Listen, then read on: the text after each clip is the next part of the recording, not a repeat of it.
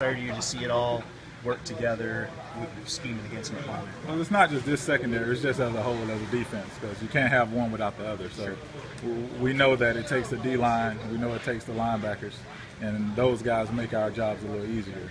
So to get out there and just play good football as a total defense, it's been a long time waiting. You looking forward to it not being as vanilla? The preseason normally is pretty vanilla, but with all the blitzes and schemes and techniques and all that on display, is that going to be fun? Yeah, I know the process though, so it's not like I'm anxious for it. I know the process, so I know there's a process of the preseason, and then there's a process of week one. So everything is able to come together, and you're able to game plan and learn the opponent, and not just go out there and wing it a little and just hopefully your scheme is better than theirs. You have been in this league a long